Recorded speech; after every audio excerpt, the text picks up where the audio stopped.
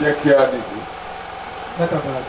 Atúnúpẹ́ pé kàwá yẹ nírọ̀lẹ́ yìí láti wà níwájú yín gẹ́gẹ́ bí ọmọ. Thank you for counting us worthy to be in your presence this evening as a child. Adúpẹ́ fún ìlera tí ẹ fún wa. Thank you for sound health given to us. Adúpẹ́ fún ìlú tó wà lálàáfíà. Thank you for the peace in the city. Adúpẹ́ orílẹ̀-èdè ò dàrú.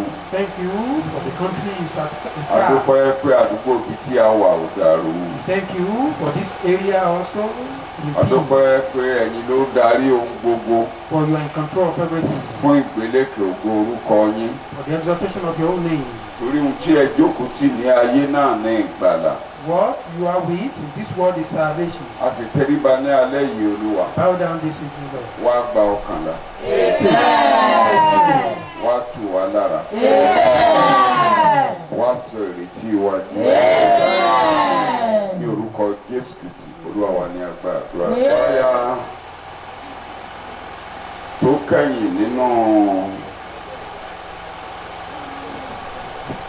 àkòrí ńlá tí a ń lò fún ti oṣù yìí.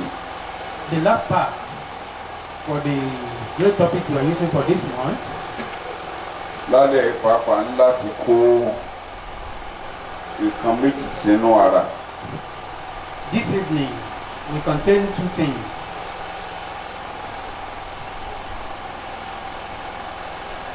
Ọ̀la ló yẹ kẹ́kọ̀ọ́ yẹn ó parí.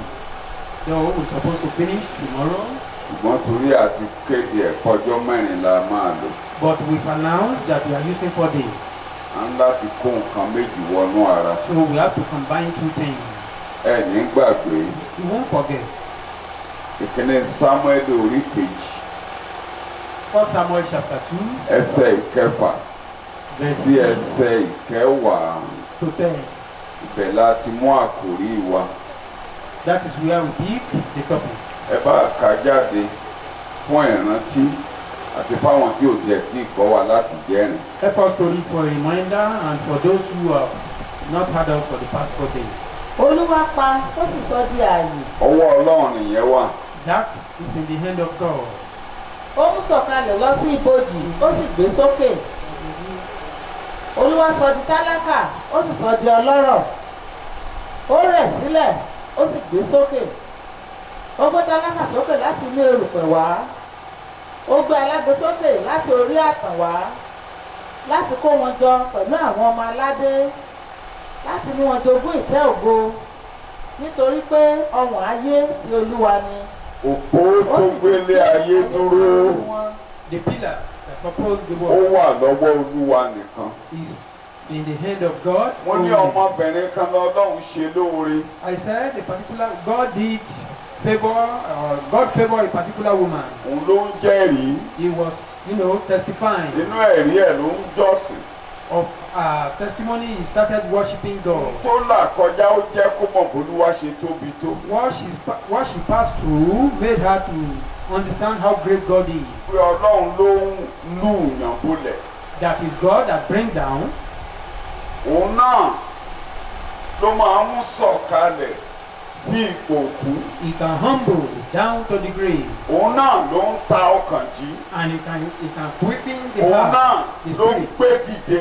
And he can raise Òun náà again. ló ń gbé sókè. He is the one that can lift up. Òun náà ló máa ń mú alágbe lórí àtàn kó jókòó pẹ̀lú àwọn ọmọ aládé. This same God is the one that can take a beggar from the dunghill to reign with the noble.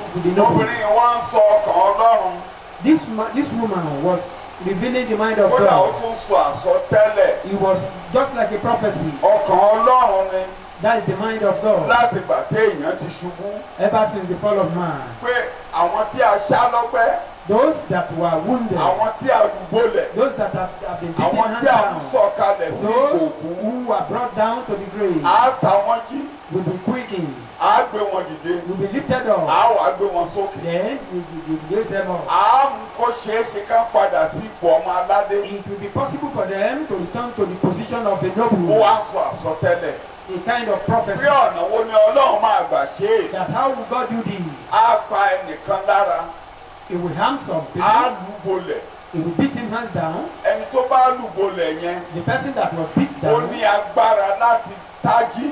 He that the same ó God ní has the agbára same power láti gbé e dìde. to lift him up, to Ó raise ní him agbára up. láti gbé e sókè. He has power to exalt such Ó ní such agbára people. láti gbé padà sípò ọmọ He has the aládé. power to return them or to restore them, to restore Ọlọ́run them wá wá to ẹni tó local lè position. ṣiṣẹ́ yẹn kò sí ẹnìkan. God was looking for somebody to do that Ìbéèrè wa work, sọ but pé no one. apá rẹ̀ ló mú ìgbàlà wá. The Bible told us the arm of the Lord brought Òun salvation. fúnra ara rẹ̀ wá dìde. He himself rose up. Wòlíì kan máa sọ fún mi, ó ní ta ló gba apá Olúwa yìí gbọ́. A prophet said, who has believed the arm of the Bí Ọlọ́run Lord? ti na ọwọ́ jáde. That the Lord has stretched forth his hand. Ẹnìkan yọ̀ǹda ara rẹ̀. Some surrender Ṣé himself. ká lù ú lálùbọ́lẹ̀? That he should be beat hands Ká pa down. òun lára. He should be Ká harmed. ṣá òun lọ́gbẹ́. He should be wounded. Ọlọ́run náà wá dúró. God now rose up. Ó gbójú sẹ́gbẹ̀ẹ́. He was looking other way. Nígbà tá a lu Jésù bolẹ̀. When Jesus was Tí beaten a hands ṣá down lọ́gbẹ́. and was Tí a bruised, pa lára. he was wounded. Ó dìde He rose up láti wojú ọgbẹ́ sàn. to heal the wound. Láti fi hàn wípé gbogbo ojú ọgbẹ́ tó wà lára ọmọ ènìyàn láyé òun Olúwa yóò wò sàn. To demonstrate that all the wound that anyone may sustain, Ó he yóò God parí can heal ìyà them. ènìyàn sí orí Jésù. Because he finished all the suffering of men Bí ẹni tó upon bá ti Christ. gbọ́ ìròyìn ayọ̀ Anyone yìí, that hear this good news, kóun ló ń pa Jésù lára, that he wounded Jesus, kóun lè wò sàn, for him to heal him, kóun lè wo ọmọ ènìyàn sàn, for him to heal òun lòún humanity, tájí, he quickened him, kóun yóò ta ojí, and that he will quicken you as òun well. lòún mú gòkè, He brought him up, òun yóò gbé ọ gòkè, he will lift you up. yóò mú ọjọ́ kó pẹ̀lú àwọn ọmọ aládé. The nobles of Òun náà sọ praise. nígbà tó wá sáyé, Even Jesus said it when he came mo to the lóun tó world. ń wá ṣe nìyẹn. He said that is the purpose of his coming to Fún the fa world. ènìyàn gòkè sọ́dọ̀ For ara. him to draw men A unto ti wo himself. díẹ̀ láti ọjọ́ kẹrin láti wà lẹ́nu. We've been looking at Kókó it for tí the mo past fẹ́ 4 wò days. lálẹ́ The yìí. topic for this evening. Ìkíní Sámúẹ́lì orí kejì 1 Samuel chapter 2, ẹsẹ̀ ìkẹjọ. verse 8. Ṣùgbọ́n the Message Bible lẹ máa bá mi fi kà á. But you read it Mo in láwọn èdè kan níbẹ̀ tí mo fẹ́ the lò. Message Bible. Mo máa jàn mọ́ New Living Translation. I will join the Tí ẹ message bá with rí the kà, New mo Living máa ka nǹkan tó Translation. wà lọ́kàn mi níbí. Mo ń gbọ́ the Message Bible. He put poor people on their feet again. Jẹ́ kí microphone yẹn jáde o. He Gbogbo put, ibi tí wọ́n ti ń gbọ́ wá jìnnà kì í ṣe àdúgbò yìí nìkan. he put poor people on their feet again. Poor people put on their feet again. He rekindles burnt out lives with fresh hope, Yes, restoring dignity and respect to yes, their lives yes. are placed in the Son. Thank you. For the very structures of it are God's. Thank you. Ó ti kọjá ibi tí mo fẹ́ lò ó. Èdè tí mo mú síwájú mi níbí ìlànà yìí. The language I have with me here this evening. He put poor people on their feet, Ó gbé àwọn tálákà ró lórí ẹsẹ̀ wọn. making them to inherit the throne of glory. Láti mú wọn jogún ìtẹ́ ògo. Díẹ̀ ni mo yá nínú the message. I just speak, Mo jàn mọ́ New Living Some words Translation. there. Mo tún jàn mọ́ King combining James Version. with King James Kéde. and about 3 Kéde versions ọkàn mi lè there. jáde. For the language I need, He put people on their feet again. kí ó gbé àwọn aláìní Kí tó máa lórí jọ ẹsẹ̀ tèmi wọn. mọ́, Kabasate yẹn ní the message, àwọn èdè ńlá kan wà ńbẹ̀. Ẹsẹ̀ ìkẹjọ. He puts poor people on their feet Gbogbo again. tálákà, wọ́n á mú wọn dìde lórí ẹsẹ̀ wọn lẹ́ẹ̀kan sí. That will put them on their feet, Bíbélì. poor people. He rekindles burnt out lives with fresh hope. Gbogbo àwọn tí ayé wọn ti dókùtà tí wọ́n ti sọ ìrètí nù, ó máa sọ ìrètí wọn jí. Ìkàtọ́lọ̀ wá ṣe nìyí. That's the purpose of Gbogbo àwọn coming tí to ò God. ní ìrètí nínú ara Those wọn without mọ́, hope, that tí ò ní doesn't have ìrètí hope nínú in ìrìn àjò themselves, wọn láyé that mọ́, doesn't have hope in their journey. ó pinnu àti sọ ìrètí wọn He jí. has determined to rekindle Yóò their jẹ́ kán hope. dìde lórí ẹsẹ̀ He wọn. will make them to be on their feet. Láti ayébáyé làwọn èèyàn ti ń pokùnso. Ever since, people have been committing suicide. Ṣùgbọ́n píríọ̀dù kan wà tí ò wọ́pọ̀ But nílẹ̀ wa. there was a period that such thing was not a common thing. Kódà ó wọ́pọ̀ nílùú òyìnbó. It's a common thing in in numbers. Wọn ò lè rí ní àwọn countries kan lọ́hùn láàrin ọ̀sẹ̀ kan má rí téèyàn mẹ́wàá ó kéré tán tó máa so. In some Tàbí countries kó gbé nǹkan jẹ. abroad, Tàbí kó para ẹ̀.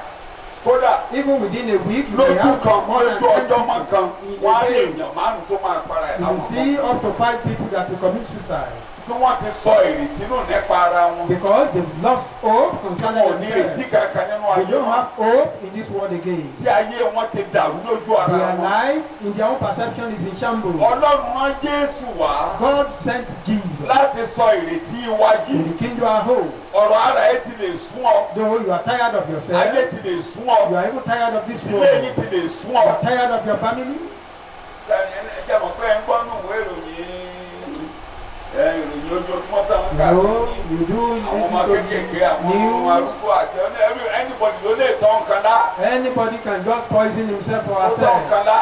Just poison himself. Ọmọ kékeré kan lẹ́nu ọjọ́ mẹ́ta náà ló kọ̀wé sílẹ̀ pé bàbá àti ìyá mi ẹ má bínú o. A young woman recently he wrote a Ó ti letter jáde yunifásitì to o. apologize to his parents. Ó ti jáde A yunifásitì o. graduate, Ó ṣiṣẹ́ nílé ìfowópamọ́sí o. a banker. Ó ní káwọn bàbá àti ìyá wọn má bínú. He apologized Ó for ní our parents. atẹ́gùn ayé ṣọwọ́ òdì He sóhun. said the storm of the Ó ní world is gbogbo nǹkan tó ń contrary. ṣẹlẹ̀ sí òun ló burú That jáì. everything concerning her Ó lóun experience lè is very tẹ̀síwájú bad. níbi tóun lè di pé kó That kúkú máa lọ she nínú doesn't ayé. think he can continue that Bí àga way. kan ló jókòó sí lọ́fíìsì wọn tó tọ̀ nǹkan lá.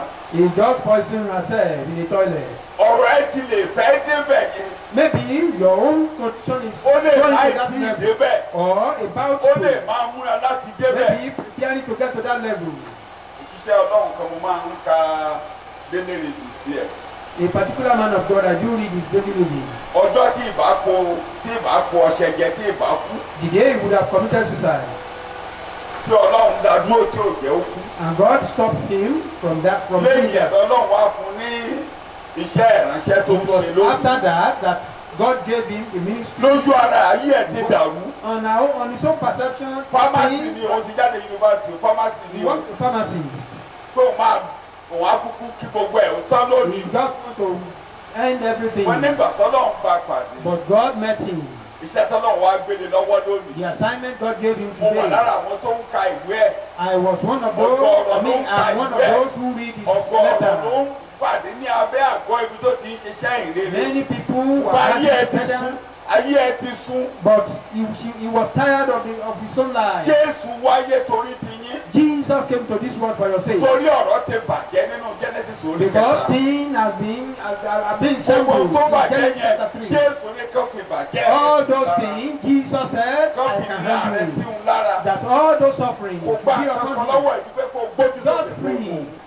All you need to do is to look up Mo unto dé him. èmi gan lẹ́ni náà tí ayé ẹ̀ ti wó mọ́lẹ̀. That I am the one that the life is shambled. I'm the one that Èmi is gan ni standing. ẹni náà. It's nothing Èmi for. gan ni ẹni náà. I'm the one. Jẹ́ kí n dìde lẹ́ẹ̀kan sí i. Help me, O Lord, to rise again. Gbé mi sórí ẹsẹ̀ mi Lift lẹ́ẹ̀kan. me up again. Jẹ́ kí n dè èèyàn gidi padà. Turn me to a better person Mo ti again. kú òlé èèyàn. I'm no more a man. Mo ti kú òlé èèyàn. I'm no more a man. Jẹ́ kí pé èèyàn tó nǹkan lá.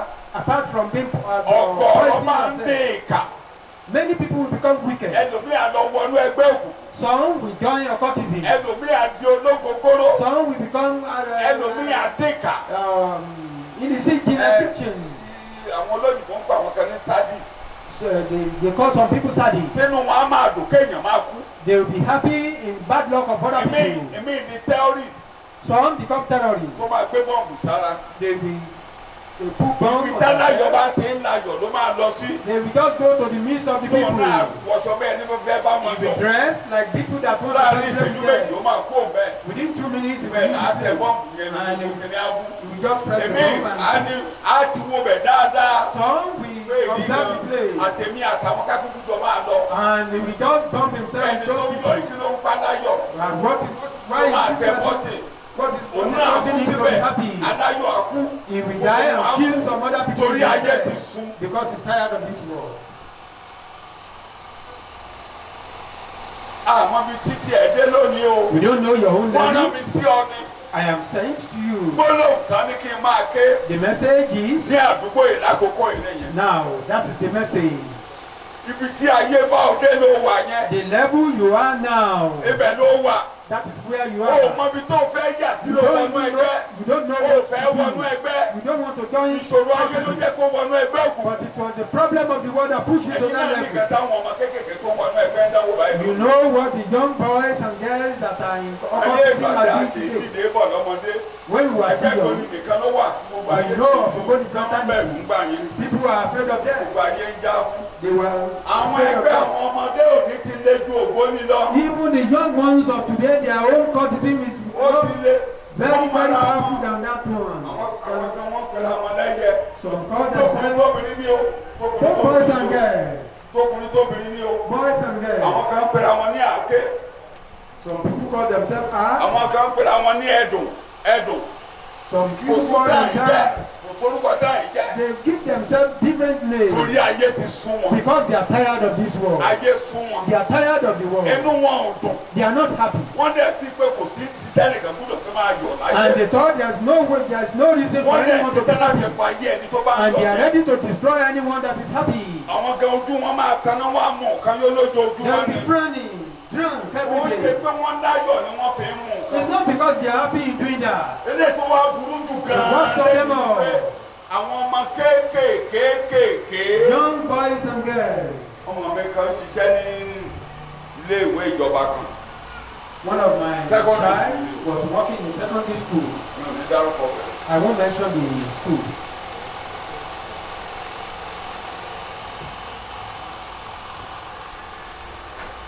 Skúù yẹn ìjọba tó ṣètò fún wọn tó bá ti wọlé ní GF1 gbogbo skúù ìjọba àpapọ̀ wọn ì jẹ́ kán gbé fóònù ní ọwọ́ ọmọ títí ó fi máa jáde. In a federal school, government don't allow any student to use phones Skúù till tí they wọ́n sọ graduated. ìpè obìnrin ni o. It's a girls' school. Kí ni mo pè? Girls' school. Kí ni mo pè? Kò fọ́kùnrin kankan. Just girls' school. Àwọn bíi mẹ́jọ About 8 of them wọ́n ká mọ́bi tí wọ́n ti ń mu igbó. were caught smoking hair. Ọmọ grammar school Secondary school.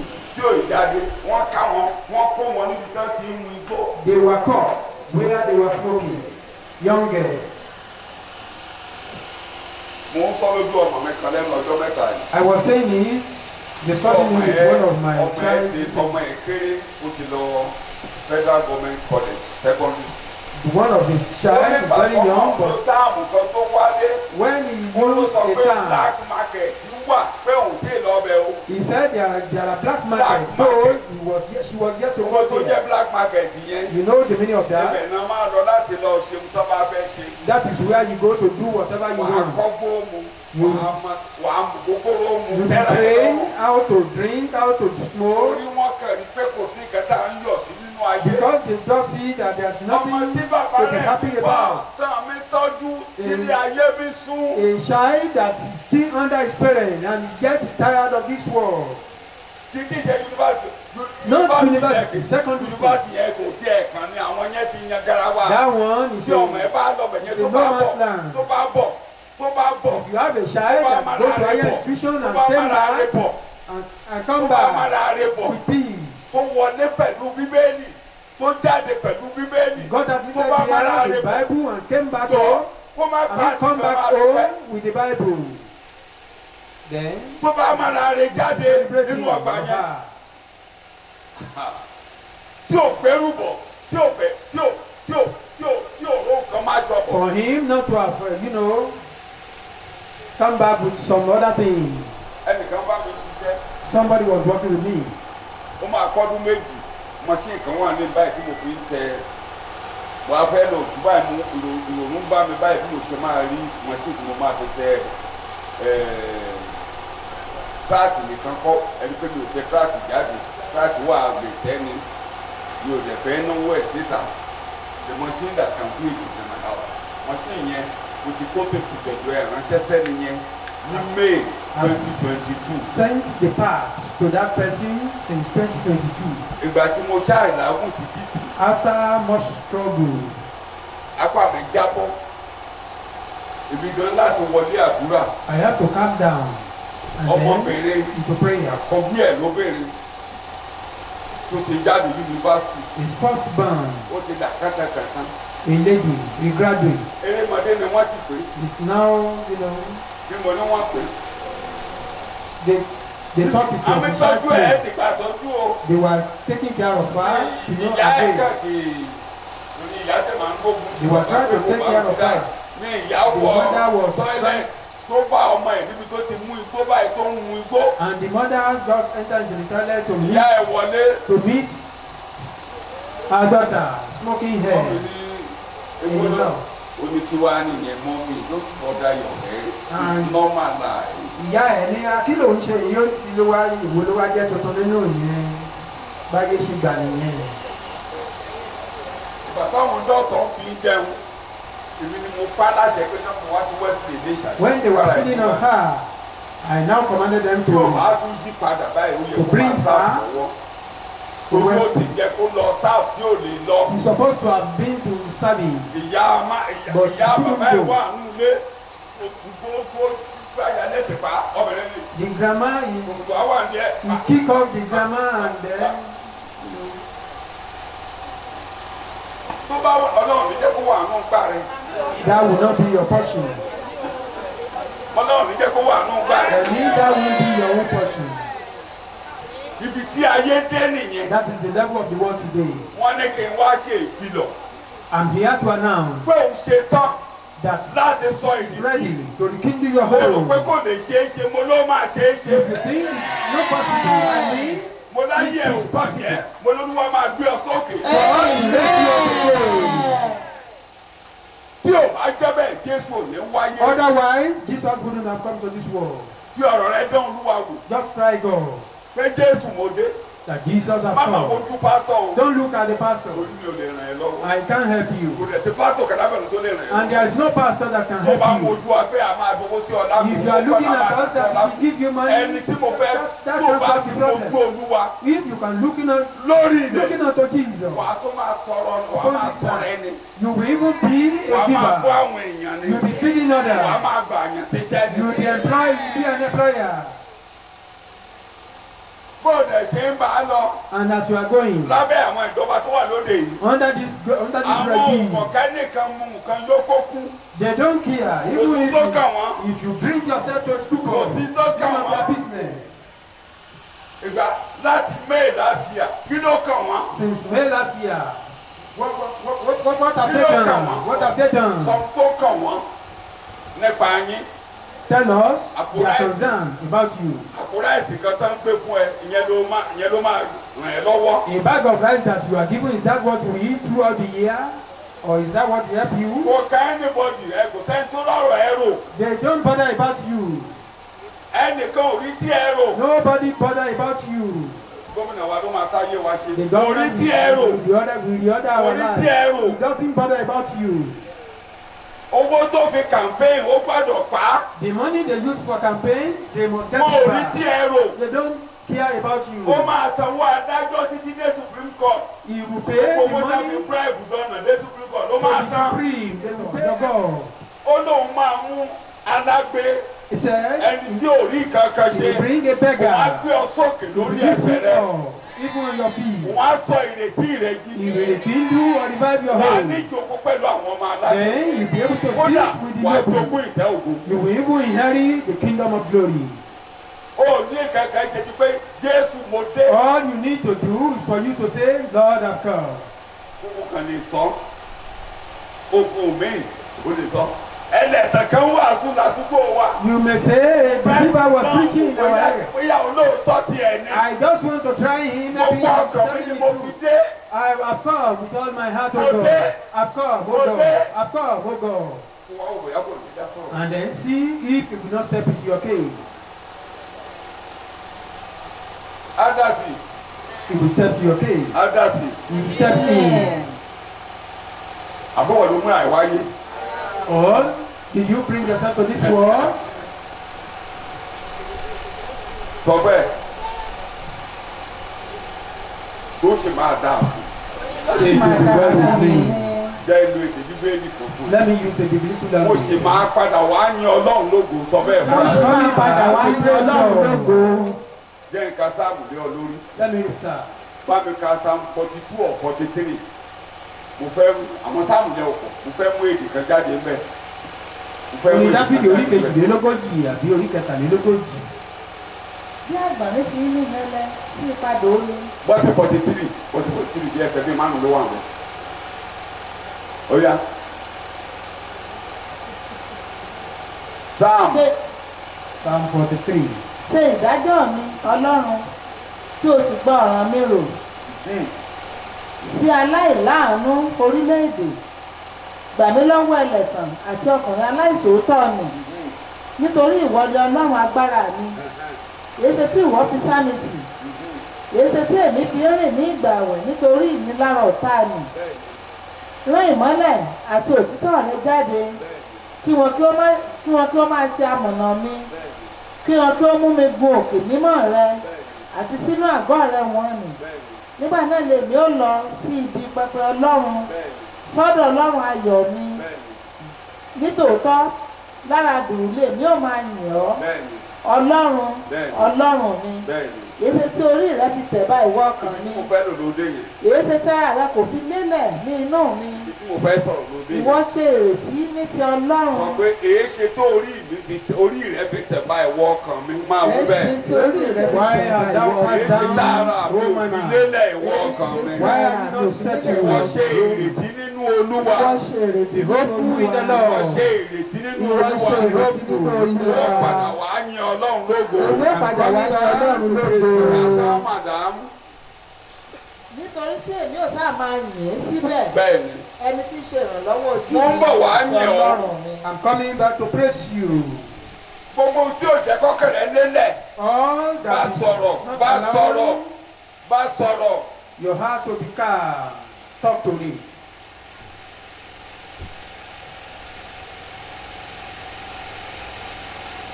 Ìgbà tá a pa bàbá wa lára lórí igi àgbélébùú kò sẹ́yìn tó mọ̀. When our Lord Jesus Èṣù náà ò mọ̀.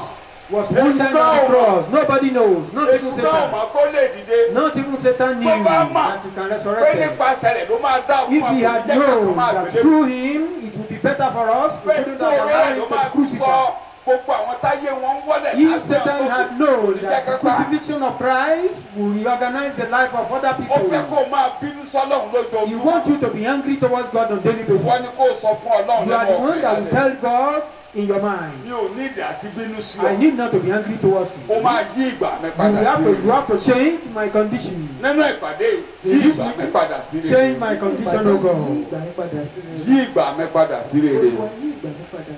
Jésù Olúwa wa. In Jesus' name we pray. Ṣé ẹ rí ẹ̀yìn ìgbà tó o ti sọ bó ṣe gbé wa dìde lánàá? I've told us how he lifted us up yesterday. Kókó àkọ́kọ́, Point number one, á gbìn ọ́ sínú ìbùkún oore rẹ̀. he will plant you in the store Báyìí of ni his mi o. goodness. Á gbìn ọ́ He will plant you, pé ó máa gbẹ́sẹ̀ sókè. that he will lift you Tó bá up. ti jẹ́wọ́ Jésù Once you confess tó Jesus sinmi lé tán and rest on him, tó ṣèrìbọmi fún you are ọ. baptized, Olúwa gbé ọ dìde. and God lift you up. Ó máa gbìn ọ́ sínú ìbùkún oore He rẹ̀. will plant you in the store of his goodness. Thank you very much. Psalm 31 Orin Dáfídì orí kọkànlélọ́gbọ̀n ẹsẹ̀ ìkẹsàn-án sí kẹwàá, kọkàndínlógún sí ẹsẹ̀ ogún. verse 19 to 20. Oore rẹ ti tóbi tó Bẹ́ẹ̀ni, tí ìwọ fi súra de àwọn tí ó bẹ̀rù rẹ. bẹ́ẹ̀ni. Oore tí ìwọ ti ṣe fún àwọn tí ó gbẹ́kẹ̀lé ọ níwájú àwọn ọmọ ènìyàn. Ìwọ pa wọ́n mọ́ ní ibi ìkọ̀kọ̀ iwájú rẹ Bẹ́ẹ̀ni, kúrò nínú ìdìmọ̀lù àwọn ènìyàn. bẹ́ẹ̀ni. Ìwọ pa wọ́n mọ́ ní ìkọ̀kọ̀ nínú àgọ́ kan kúrò nínú ìjà kan. Ọlọ́run inú ìpamọ́ bá mi sọ òyìnbó ẹ̀ in a very simple translation. Oh, Oh. how great is the goodness which you have laid up for those who fear you. Ọlọ́run ti kó oore pamọ́ dì ọ́ pé o bẹ̀rù rẹ̀ ni pé o gbà pé ó lè táyé rẹ ṣe o sọ̀rọ̀ ìdínà. That you didn't do so. Pé ọkàn rẹ̀ wáyé pé òun Can he give you olúwa your rẹ̀. home? You are trembled, Ó that ti is tó your Lord. ìṣúra pamọ́ dì ọ́. He keep trail Bíbélì ló for kà. you. Which you have prepared for those who trust in you. Ó ti kó ìṣúra pamọ́ dì àwọn tó sinmi lé ọ tí wọ́n ń gbẹ́kẹ̀lé ikú oró rẹ tí wọ́n ń gbẹ́kẹ̀lé agbára àjíǹde rẹ tírètí wọ́n wà nù rẹ̀. Those who trust ó in tó the ìṣú apamọ́dé resurrection, wọn. he kept Bíbélì prayer ò kà. In the presence of the sons of men, Yes. you shall hide them in the secret place of your presence. Ṣé ẹni tó wá máa gbé ọpamọ́ sí báyìí? Inú ìbùkún yẹn ló máa wà. You will be Ariwo in ló that máa blessing. gbọ́ nígboro. We only be hearing noise in the Ìmọ̀ náà town. máa gbọ́ nígboro ariwo. Á gbé ọpamọ́. He will keep you. Á máa tẹ́ ọ lọ́rùn. He will be satisfying Amen. Bó you. o ṣe máa la ọdún ìkọjá òní mọ̀. How you say this year, you will not know. Bọ́ọ̀ ní dọ́là wọn kò kẹ́. If you are talking about dollar scarcity, it's not Ee, a àmàtí tó ń ta agolo ráìsì léye kan o. Oh, they are So selling máa the cup fi of rà. rice also amount. Bó ṣe máa dákun ẹ òní mọ̀. How you will buy it, you will not know. Má tẹ̀ jẹ́ kí yẹn pa ọ́. Don't kill yourself for Má that. jẹ́ kí yẹn pa ọ́. Don't kill yourself because of that.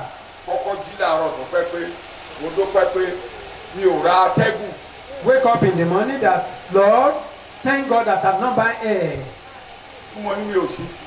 You didn't buy Tó air. bá jẹ́ pé owó la fi ń rà. If it happens that we are buying the air that we breathe in, Tó dúpẹ́ lọ́wọ́ Ọlọ́run. thank God, Ọlọ́run ti ràn wá lọ́wọ́. God is still helping us. Yàtọ̀ sí pé a lọ ra pure water ara kẹ́lẹ́ kan. Apart from the Ah, fact that mímọ́. you buy pure water or this, you still have water at your home. Ní mo láò ṣe. Bó o ní kànga sílé.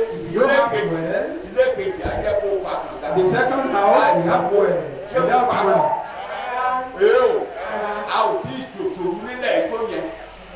It's not that difficult in this town. Kó o má ní kànga. For you Kó o to, má ní kànga. if you don't have Ó jẹ́ well, ilé kan ló ní ní kànga ládùúgbò yìí. for it to be, if you A only ṣí ilẹ̀ fún house gbogbo yín láì that sá. have well, if you open the well for others to fetch, to fetch water. Ló pẹ́ lórí ẹsẹ̀ rẹ̀. Mi ò ro mímú. Mi ò ra atẹ́gùn. Mi ò ra omi mu. Mi ò ra atẹ́gùn.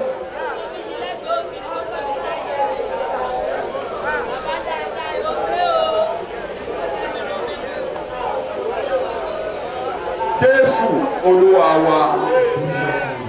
Lókun wíbẹ̀. Gbogbo ohun tó wọ́n bá ti lè rà. Àbùkù kan. Gbogbo tí owó bá ti lè rà. Àbùkù kàn án. Gbogbo tí owó bá lè rà. Àbùkù kàn án. Torí jẹ́ kí n fún ẹ lẹ́sẹ̀ sí. Let me give you that. Hallelujah! Hallelujah! Hallelujah! Jẹ́ fún ẹ lẹ́sẹ̀ kan. Let me give you that. Timothy kìíní orí kẹfà ẹsẹ̀ kẹtàdínlógún. 1 Timothy 6 A ní ká kìlọ̀ fún àwọn ọlọ́rọ̀. that we should be Ìdíkà mo one. fẹ́ lò bẹ́ẹ̀ o. Ọlọ́run tó ń fúnni lóhun gbogbo láti lò. God that give us all Àwọn tí ó lọ́rọ̀ the ní ayé ìsinsìnyí. Yes. Kí wọ́n má ṣe gbéraga. Bẹ́ẹ̀ni. Bẹ́ẹ̀ ni kí wọ́n má ṣe gbẹ́kẹ̀lé ọ̀rọ̀ àìdánilójú. Bí kò ṣe lé Ọlọ́run alààyè tí ń fi ohun gbogbo fún wa lọ́pọ̀lọpọ̀ láti lò. Ọlọ́run tó ń fi ohun gbogbo fún wa máa wí bẹ́ẹ̀. Tó fi ohun gbogbo fún wa Lọ́pọ̀lọpọ̀ lọ́pọ̀lọpọ̀ láti lò. láti lò. Ọlọ́run Ọlọ́run tó ń fi ohun gbogbo fún wa. tó fi ohun gbogbo fún wa Lọ́pọ̀lọpọ̀ láti lò. lọ́pọ̀lọpọ̀ láti lò. Ọlọ́run tó ń fi ohun gbogbo fún wa. Lọ́pọ̀lọpọ̀ láti lò. Olúwa ṣé o. Olúwa ṣé o. Wọ́n gbéra ẹ̀ka. Olúwa ṣé o. Olúwa ṣé o. Ìwọ ló yẹ láti gba ògo. Ìwọ ló yẹ. Ìwọ ló yẹ. Ìwọ ló yẹ láti gba ògo. Tó o bá tún rí lò lónìí, wà á tún rí lò lọ́la. O ò tí ì rí lò lónìí, wà á rí lò lọ́la. You don't have today, you Àbí have bẹ́ẹ̀ kọ́. tomorrow.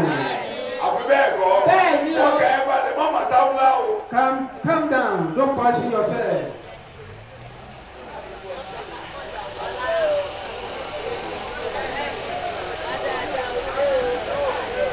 The work of our Savior. Ó gbé wa lọ síbi tí ọwọ́ ayé ò ti lè ká wa. He took us to where the world cannot handle us. Ọwọ́ ayé ò lè ká The wa. world cannot handle you. Nígbà tó jí Jésù dìde. When he raised Jesus, Bíbélì ní. Bible told Jẹ́ kí us. Bíbélì wò Bíbélì torí àkókò mi ti lọ. Let me do a Ó ti lọ gan, ó ti lọ comparison. gan. Éfésù orí kejì. Ephesians chapter 2, Ẹ̀ka ẹsẹ̀ karùn-ún sí ìkẹfà. verse 5 and 6. nígbà tí àwa tilẹ̀ ti kú nítorí ìrékọjá wa. ẹ̀ṣẹ̀ yẹn ló bá ti wá jẹ́. It is sin that ruins ṣùgbọ́n man. lọ́dọ̀ Ọlọ́run ayé rẹ ò tí ì bàjẹ́. But in the presence of God, your life is intact. Ọlọ́run á gbé ọ dìde. God will raise you up. Amen. Kí ló wá ṣe fún wa? Ó sọ wá di àyè pẹ̀lú Kristi. Nígbà tó ń tajé ìrètí ò sí. Wọ́n rí mọ́lẹ̀ ni. He was buried. Tó o bá mọ ìsìnkú ẹ̀. If you don't know, he's Gbogbo buried. àwọn ọ̀tá tó rí mọ́lẹ̀. All the enemy that buried him, Wọ́n ní kò lè dìde. they said he won't Wọ́n rise. yí òkúta ńlá sẹ́nu bòjì. They now put a very big stone Wọ́n fi at the èdìdì grave and they seal it up. Wọ́n kó sójà síbẹ̀ kó máa ṣọ́. There are guards. Wọ́n ní kò lè dìde. They said he won't Wọ́n ní rise. ṣe ni àwọn ọmọ ẹ̀yìn lé wọ́n lè wá jí gbé. And they said the disciples can come to steal him. Gbogbo ohun tó máa mú ayé wa dáadáa rì mọ́lẹ̀ yẹn. All that will make our Àti life to sìnkú ẹ̀ tó máa mú ayé wa bàjẹ́. that will Àti that can sìnkú ẹ̀ win our pẹ̀lú life have been buried with Christ. ohun tó jẹ́ kí èdè tó a máa fi gbàdúrà mo fẹ́ sọ fún ẹ yìí. Use this language. Màá ka bẹ́ẹ̀lì sí o. Tó bójú ẹ̀ bá dàrú. When you are Tó bá ti confused, gbàgbọ́ máa lo èdè once yẹn you lójoojúmọ́. believe, use that language on a Ẹ̀mí daily á máa basis. sọ. Then your spirit will be rekindled. Wọ́n ní kò lè dìde. They said he can't rise again. Òun náà dákẹ́ sí bojì. And he kept quiet. Ọlọ́run bá ń báṣẹ́ God lọ́lọ́run. continued his work on Ọlọ́run himself. fún ayé wa ṣe God was reorganized, Ọlọ́run was ṣètò bí reordering a our ṣe máa lives, parí ìdájọ́. making plan how judgment will be Jésù settled. náà ń ṣètò bí Ọlọ́run ṣe máa lọ. Jesus was making plan Ó how God dákẹ́ will be jẹ́ settled. ìyá ẹnu rẹ̀. He kept quiet. Pé God opened his èmi mouth. ní kẹ́ẹ̀mí. God speak to him. Ó kọ́ kó tó kú. Nígbà kan tó kú lọ́wọ́ àti kẹ́lẹ́. When they hold Wọ́n ní talẹ̀ wá. he said, whom are you looking for? Wọ́n ní wọ́n wá Jésù ti And he said, Násárẹ́tì. Jesus of Nazareth. Ó lé èmi ní kẹ́ẹ̀ máa wọ̀. Said, here Àwọn ọmọ am yìí I. tó gbà mí gbọ́ ni. All that believe in me, set them free. Sọ bẹ́ẹ̀ èsì ó ti mọ́fò nínú ayé mi. Tell Satan you fail in your Ó life. lè mú mi máa wò. You can't capture me Ó ti again. mú Jésù ò lè rí mi máa wò. Capture Jesus. Ó ti mú òjò rí mi máa wò. Even if you dream, if they come to you in the dream, Ó tell lè them, mú mi. you can't capture me. Mo ti di ti Jésù. I'm of the car, I'm of the Jésù Lord. lẹ́yìn mú lọ. You capture Ẹ ti Jesus, pa mí nígbà tẹ́ ẹ pa. you killed me with Jesus. Àìkú lẹ́ẹ̀mejì. You can't kill me 2 times. Àìkú I can't lẹ́ẹ̀mejì. die 2 Mo ti times. bọ́ lọ́wọ́ yín. Shout hallelujah. Hallelujah. Ìlú dàrú nígbà tó dìde. There was confusion when he resurrected. Ìlú dàrú There was confusion. torí lójijì. Suddenly, Suddenly. Ó ti dìde kí gbogbo ìṣẹ̀lẹ̀ tó máa ṣẹlẹ̀ ó ti he jáde kó rose bẹ́ẹ̀. even before all those Ilẹ̀ ẹ̀fẹ̀ rí. quakes and Gbogbo àwọn sójà tó kó wọn lọ́wọ́ all the ṣe ni army wọ́n that kó were fẹ́lẹ́fẹ́lẹ́. there, they were all bruised. Wọ́n kó fẹ́lẹ́fẹ́lẹ́. They were all bruised. Òkúta fi gbó sọ̀nà. Even the stone was away Wọ́n ṣí ojú ibojì sí. and the grave Wàá rí was pé kì open. í ṣe pé ẹ kanjú dìde. Not that he rushed, Mo ní kò ṣe. not in a hurry. Ó gbé ayọ̀. Aṣọ tí wọ́n fi wé. Ó The ka garments ó they lọ used to lọ́ka robe bèèrè. him, Ó lọ ó tó. he arranged the garment there. Ẹ̀yin tẹ́ ẹ máa ń jí dìde lórí bẹ́ẹ̀dì tẹ́ ẹ tẹ́ bẹ́ẹ̀dì. Mo ti yà bàrà. Those of you that don't lay your bed when you rise up on the bed. Bàbá wa ò ṣe rọ́fíà. Our father is not a Èso nílò ruffian. pé. Not a ruffian. Ẹ kanjú lọ gbólóhùn kanjú lọ. Ó máa sọ yẹn ó kó bẹ̀bẹ̀ ó He bọ̀. packed everything Bẹ́ẹ̀ ló neatly lọ. Bẹ́ẹ̀ ló tó jọ bẹ́ẹ̀. and he arranged them neatly. Shout hallelujah. Okay, hallelujah. Wàá jí káṣọ òkúra ẹ̀. When you wake up in the morning, you arrange your covering clothes and then you dress Ó your. yẹ kéèyàn wọ yàrá ẹ̀ kó o máa kó fẹ́ sùn. Somebody should enter into your bedroom and then be interested in sleeping. Kí ẹ ọdẹ máa mú ọ̀rẹ́ ẹ̀ bọ̀ láti gbóró. And for you to be coming with your friend that is tired. Mo ṣẹ̀ṣẹ̀ fẹ́ lọ tẹ́bẹ̀ And you rushing to go and lay the bed. Go and lie down there. Ó débẹ̀ kó sùn kó gbàgbé ara ẹ̀ lórí bẹ́ẹ̀dì. For him to get there and just sleep and Ó yà bàrà síbẹ̀ ní o. that's just a digression. Mo yà bàrà síbẹ̀ ní A o. digression. Bẹ̀ bàbá bá wa o. Èdè tí mo fẹ́ wúlò The language I want to Ọ̀kan use tún dìde. He never runs, not in a hurry. Ó farabalẹ̀ dìde. He just gbogbo aṣọ ìyàtọ̀ ń kó sí lọ́rùn. all the bẹ́ẹ̀ ló garments, bọ́jọ́ sí. he arranged them ó in ti the bọ́ grave sínú ògo padà. and returned to the glory. ó ti bọ́ sínú ògo Already padà. in the glory, ó ti gbé aṣọ ògo wọ̀. he ó ti put on the garment of glory. bíbélì ní nígbà tá ń gbágbádá yẹn bọ̀. When ó ní they mò ń were yọ̀ coming with that garment, he said that he ó ti got wọ̀ mí ní aṣọ. He put ó ti on- wọ̀ mí ní agbádá. he put on aṣọ me ẹ̀gàn aṣọ ìyà the ayé garment bọ́ọ̀ dànù. righteousness. You put lórí on ẹ̀tẹ̀lẹ̀ all aṣọ the ìyà aṣọ ẹ̀gàn. garment olúwa of ti the bọ́ọ̀ praise, dànù. garment of suffering, olúwa ti bọ́ọ̀ be dànù. removed. aṣọ ẹ̀gàn aṣọ ẹ̀ṣẹ̀ olúwa ti bọ́ọ̀ Garment of dànù. sin, garment of reproach, garment of shame have been removed. mo bọ́ I'm free. mo bọ́ I'm free. òkú ọlọ́run ti padà wọlé. Glory of God has returned. àtẹ̀dámidáre nínú jésù. Justified in Christ. òkú ọlọ́run ti padà wọlé. Glory of God is returned.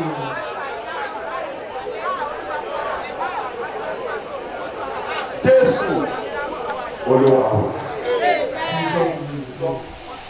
ẹsẹ̀ kẹfà ó wá jí wa ọlọ́run wá gbé sókè. God now lift him ó up. wá mú wa jókòó pẹ̀lú He rẹ̀ made us to Nínú àwọn see ọ̀run with him. lórí igi lókè. Is it on Eo, the tree? nínú Kristi Jésù. bó ló mú wa jókòó sí. You are sitting with him. Kristi nínú Jésù. àwọn ọ̀run nínú tani. Nínú Kristi Jésù. Christ Jesus. wọ́n ti ẹsẹ̀ kọkànlélógún ní orí kìíní. Nínú ẹni tí ara 21 chapter 1. Chapter 1. dájú gbogbo ìjọba àti ọlá. níbi tí a gbé Jésù sí tá a gbé wá sí yẹn. Where we were kept. ó gbé wa ga ju gbogbo ìjọba. We were there above all. ìjọba afẹ́bífani kò ní dọ̀dọ̀ rẹ. ìjọba anínilára kò ní ní ayé rẹ. ìjọba ajínigbé kò ní ní ayé rẹ. Kidnap you. ìlú ajínigbé la wà yìí. A city of jẹ́ kọ́ ló ń gbé ọ pamọ́. Let God keep you. ìlú ìkà la wà. You are living in the city of wicked. ìlú àjẹyàn.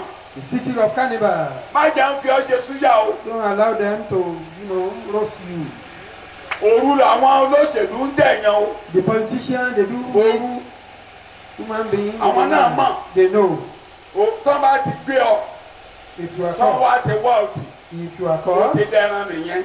They kidnap you before you know it. àwọn tó máa bá wọn ṣebẹ̀ Those wọ́n wà who bẹ́ẹ̀. prepare the thing for them, they are there with them.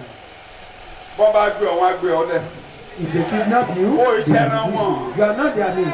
ó iṣẹ́ ran You are wọn. not their name. kódà tó bá gbé ọ níbẹ̀ ìpàdé á dàrú. Even if they touch you, you get torí there. ò lè jẹ́ lóhùn kó ò lè jẹ́ ò lè jẹ́. Because you can't be useful for them.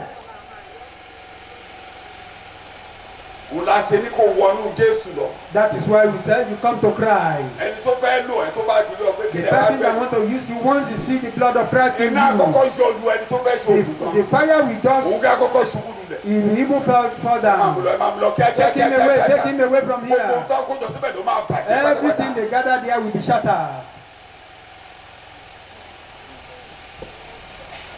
ó ga ju ìjọba ìsìn. You are above the ó kingdom ga of ju Satan. àjọba àwọn olóògùn. Above the ó kingdom of ga the ju ìjọba shaman. oṣù àti àjẹ́. Above the kingdom of witches and wizards. alágbára kágbára kan. Above the kingdom of very powerful men. orúkọ Any name. orúkọ kórúkọ. Any name. kì í ṣe léyìí tá à ń dá ní You know ayé. the one mentioned tí in the wọ́n word ń dá alone. nínú ilẹ̀ nínú Even ilẹ̀. inside the tí wọ́n ń dá soil. lójú afẹ́fẹ́. In the atmosphere. olúwa gbé ọ sókè ga jù wọ́n lọ. God has placed you above all of them. àjíǹde Jésù ló gbé wa ga. Resurrection of Christ took us there. ibi ò lè débi tó wà. Evil cannot reach where sọ you bẹ́ẹ̀ are. ibi ò lè débi tí mo Evil wà. cannot reach where you are. shout hallelujah. Hallelujah. ó ga ju àwọn abínibí rẹ. Amen. 49 verse 23. Sorry, Isaiah 49. Ìwé Àìsáyà orí kọkànléláàádọ́ta.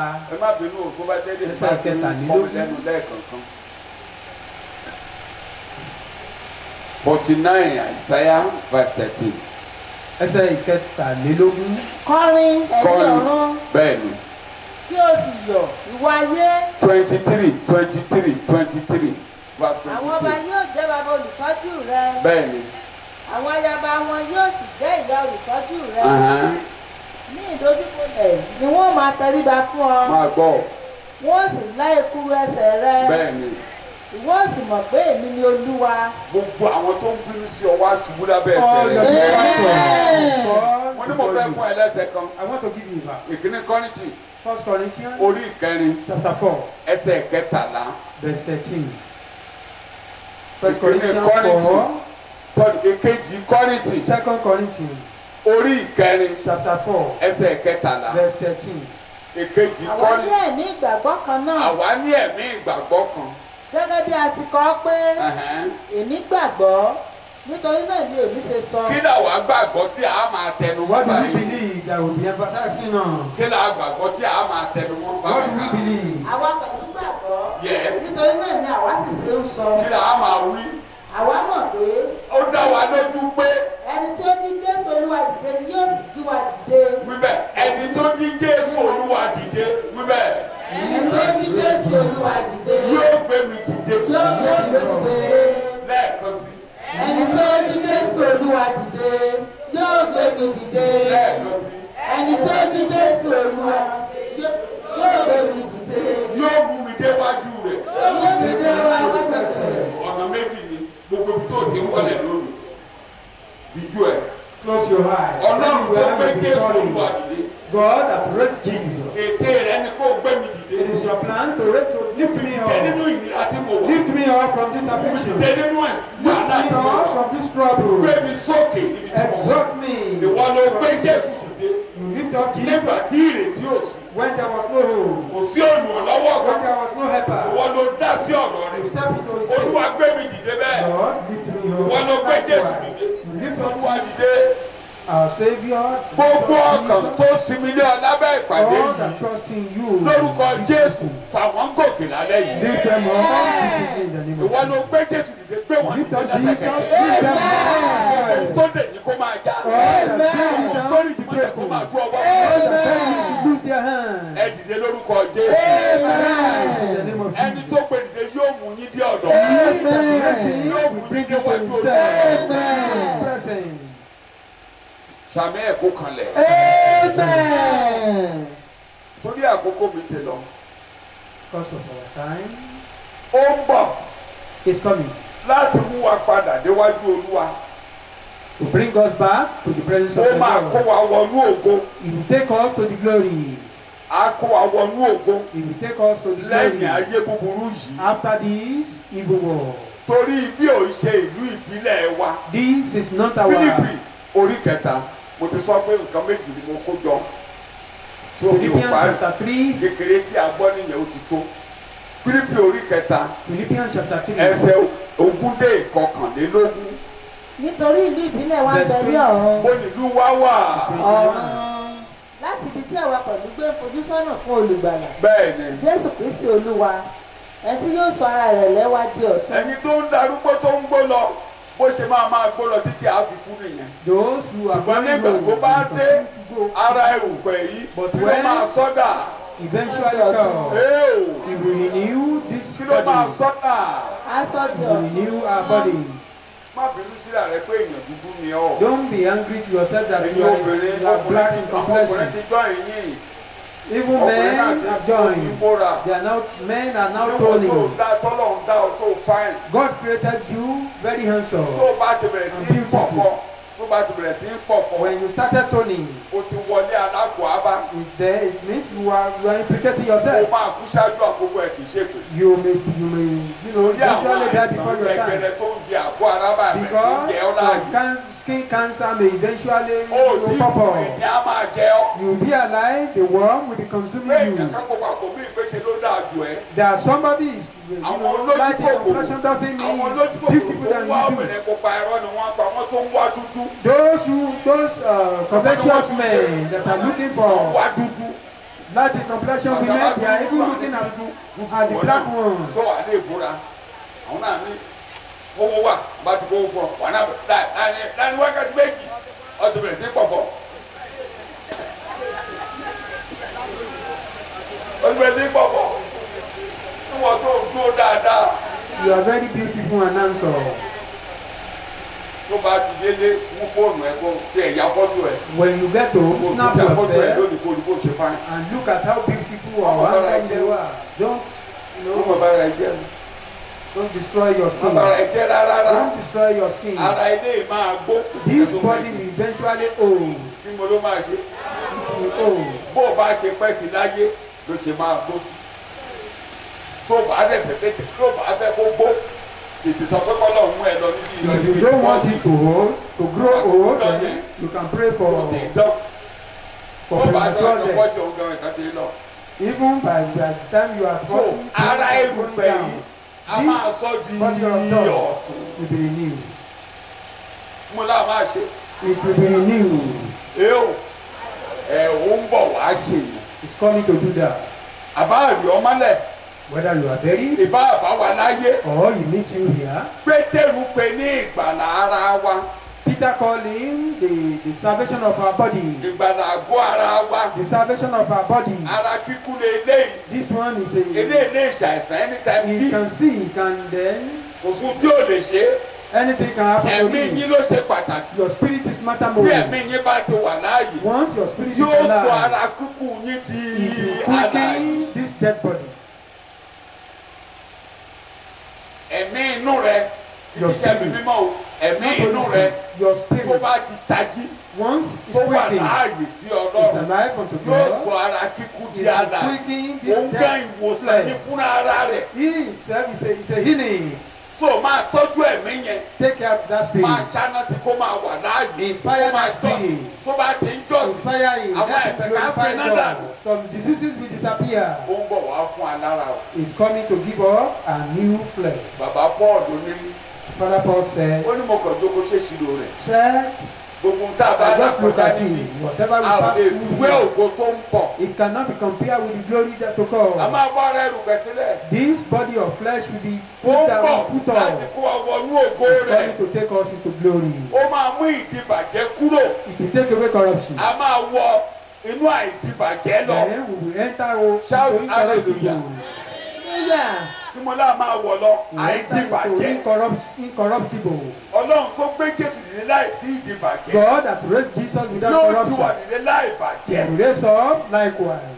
Yóò fún wa ní ara To tuntun. give us a new flesh. Yóò nu omi jẹ́ ojú wa nù. We clear our Kò tears. sẹ́ni tí ò ní sunkún níbí. In this world, everyone Happy New Year has dependent January to be. day 28. Àti Ní sunkún òtítọ́ lọ́dún oṣù náà. kìíní, Àti sunkún lọ́dún. some people have wept. Ẹ̀yìn Even ṣe gbogbo this ẹ̀dẹ́ year. fún owó. Not everything is Ẹ̀rà ṣe gbogbo don't ẹ̀dẹ́ weep fún because bẹ́ẹ̀ of àti money. fún ọmọ àbá àti fún aya. It's not everything that you bury somebody is a new thing. No. Àwọn kan mí lè pa ọ́ lẹ́kùn. There are some other things that can cause you to weep. It's a secret of weeping.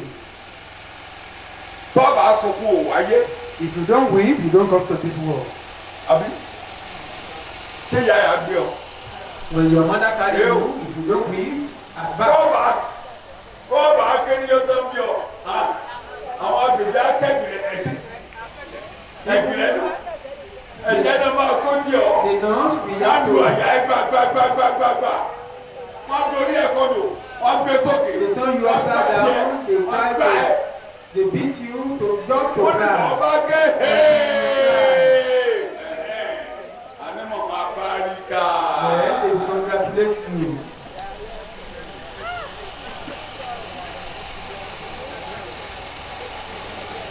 Tòótọ́ tí ọ̀rọ̀ ẹkún bá dé má bọkàn jẹ́. When anything Lu ẹkún has to rèé. do with weeping Fún come, wọn gbà don't díẹ̀ be ní sorrowful. ohun tó pa ọ́ It's a secret lẹ́kún of yóò sorrow. tún di It's a secret ayọ̀. of weeping. That thing that causes you to Ìgbà tó weep bá dé. is to joy. Yóò nu omijé gbogbo nù ní When Jesus eventually come, he will wipe away all tears. Àní ṣọ̀pọ̀ níbi tí ó No wú wa lọ. more money where we are going. Àní ṣọ̀pọ̀ níbẹ̀ There is no rárá. money there. Ikú gan á lọ pátápátá. Even death will disappear there. Yóò pa ikú rẹ̀. He will clear up Yóò death. gbé ikú mì ní He ìṣẹ́gun. will swallow death in Torí victory. ọ̀tá ni ikú nínú ayé. Because death is enemy in this Mo world. la ṣe ń pè ọ́ sínú ìbùkún. That is why we are calling you to the goodness of Má ṣe God. ra ẹni jàǹbá o. Don't wound yourself or harm Ọlọ́run yourself. lètò dáadáa fún ọ. God has better plan for you. Yóò gbé ọ sókè lórí ẹsẹ̀ rẹ. He will lift you up on your Kí feet. tó parí ẹ̀kọ́ yìí. Before I end this sermon, Bóyá ààrẹ ni tẹ́nu ẹ̀dùn sí Jésù lálẹ́ maybe yìí. you are happy to Jesus. Pé ọ̀rọ̀ rẹ yìí, mo gba òtítọ́ ọ̀rọ̀ rẹ I yìí believe gbọ́. this is the truth of Ohun your tí wọ́n word. sọ yìí, What people bẹ́ẹ̀ ló jẹ́ kó ṣẹ mọ́ mi what they've said lórí is ẹsẹ̀ so. rẹ̀ ká gbàdúrà Let it lórúkọ Jésù. be accomplished in my pé òótọ́ life. ló lẹ́tọ̀ fáyé mi. That you have plans for pé my òótọ́ life. ló fẹ́ tún ayé mi You ṣe. want to pé reorganize my òótọ́ ló máa kó life. mi wọnú òkú You rẹ̀ will take me to your glory. pé òótọ́ la ayé mi ò ní wọlé My mọ́. life will no more crawl. Olúwa ò ṣé o. Thank you. Olúwa ò ṣé o. Thank you, O Olúwa mo Lord. dúpẹ́ o. Lord, I thank you. Bàbá mo yàn ọ́ lógo lọ́pọ̀lọpọ̀ Bless o. you, O Oore Lord. ló ṣe mí Olúwa. You do me Èmi náà good. dé sínú ìbùkún oore rẹ o. Come to the goodness Mo of your dé sínú blessing. àjọ Olúwa mi o. To the joy of my Mo dé sí Lord. ọ̀dọ̀ rẹ o bàbá. Come to your blessing. Tẹ́wọ́ gbà mí lálẹ́ yìí. Accept me. Tẹ́wọ́ gbà mí Olúwa. Accept Mo me. jẹ́ kí ète rẹ̀ ó ṣẹ mọ́ mi lára. That your plan will be Olúwa ò ṣé gan-an ni o. Thank you, O Lord. Jésù Olúwa wa. Amen. Bàbá gbogbo àwọn tí ẹ ti mú wà láàyè lábẹ́ ẹ̀kọ́ ńlá yẹn láti jẹ́rìí. All that you put me under Gbé wọn the sókè ní of apá wọn. Amen. their feet. Nígbà tó bá dé wà kún ọwọ́ ní When òkú you rẹ̀. eventually come, you take them to your glory. Mẹ́sẹ̀ wọn dúró. Amen. Jẹ́ kán di ìjẹ́wọ́ rẹ mú. To hold on to their confession. Wà á fi wọ́n ṣèrànwọ́ fún ayé. Bí àkọọ́lẹ̀ rẹ wà á fi wọ́n ṣèrànwọ́ fún àwọn According to your àgẹ́gẹ́. Amen. Gbogbo ibi tí ẹ bá dé ẹ máa tayọ. Bí ẹ̀mí dé tayọ ló ń bẹ lára You yín. have an exceeding spirit in you. Bẹ́ẹ̀ ló wọ́n á máa rí. So shall it be. Ní orúkọ Jésù ni mo gba àdúrà. Sàmì mẹ́ta.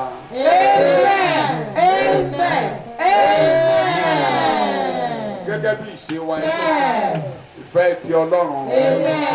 Ìdàpọ̀ Ọlọ́run ẹ̀mí mímọ́. Ó wà pẹ̀lú gbogbo yín. God bless you all.